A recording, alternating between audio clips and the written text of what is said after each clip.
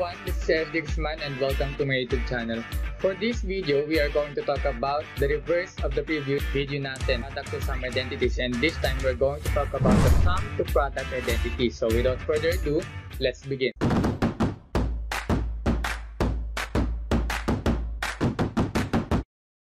For sum to product identities, we have four formulas ulit.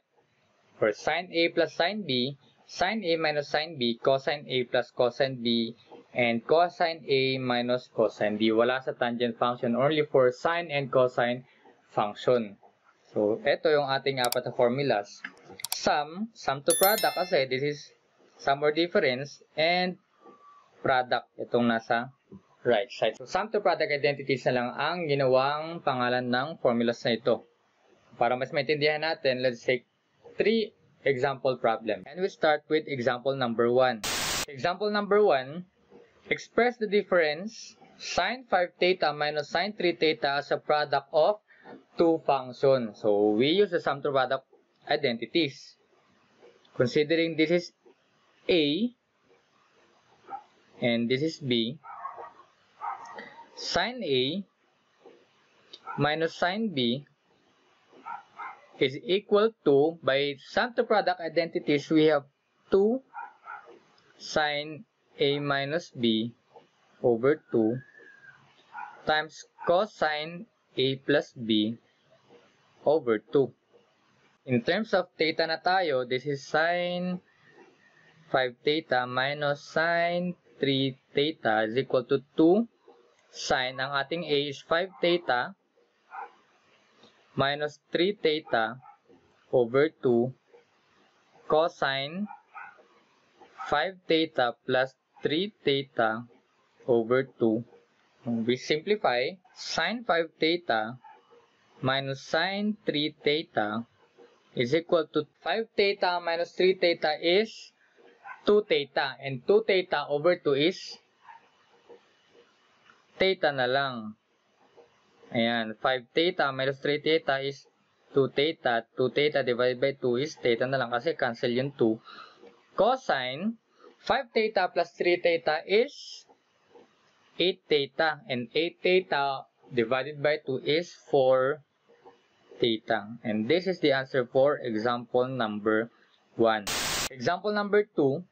Express the sum cosine 3x plus cosine 2x as a product of two functions. And of course, we will use the sum to product identities. Considering this as A, 2x as B natin, cosine A plus cosine B, ang ating formula, we have 2 cosine A plus B over 2 cosine A minus B over 2.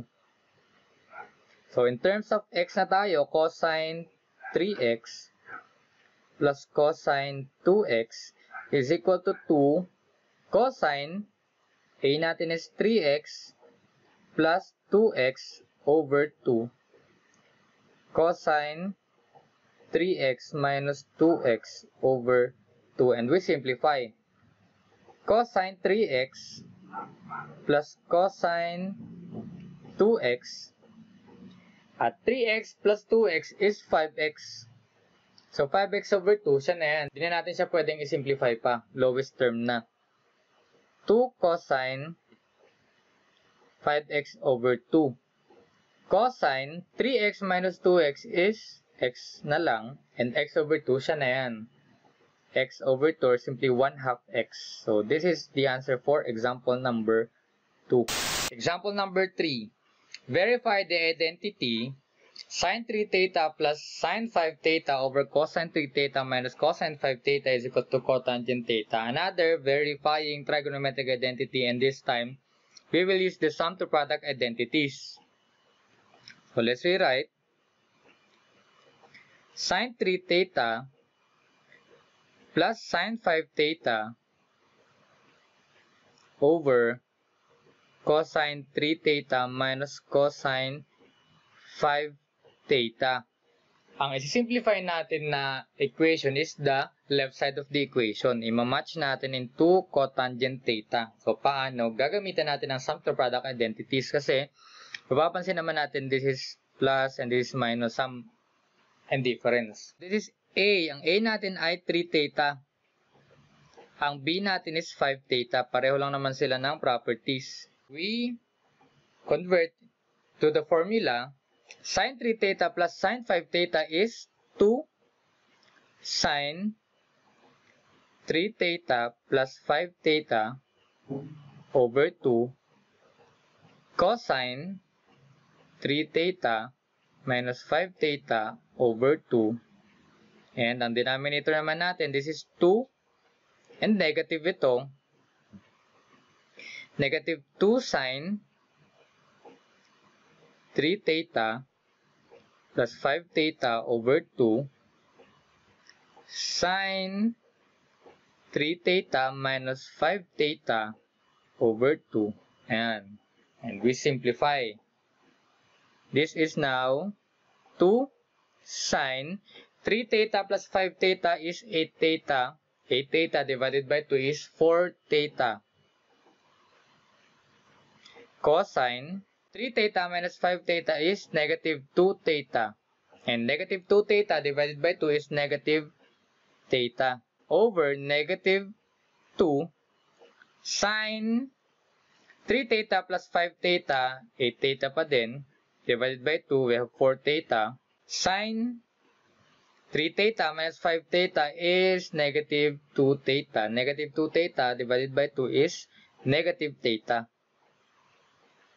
So, pwede na nating i-cancel itong sin 4 theta, yung 2 and yung 2. Ito ngayon ay cosine negative theta over negative sin negative theta. And para mas ma-simplify pa natin, gagamitin natin yung isa sa fundamental trigonometric identities natin, yung even-odd identity. Itong dalawa na to. And by even-odd identity, cosine negative theta is cosine theta na lang. By even-odd identity ulit, yung sin negative theta natin is negative sin theta. So, this is negative times negative sin theta. Hindi pa tapos. Lagay na natin dito. Cosine theta over negative times negative is positive sin theta. And finally, by quotient identity, cosine theta over sin theta by quotient identity is equal to cotangent theta. And this is the answer for example number 3. And that's all for SumToProduct Identities. Please like, share, and subscribe. Thank you for watching and see you on the next video.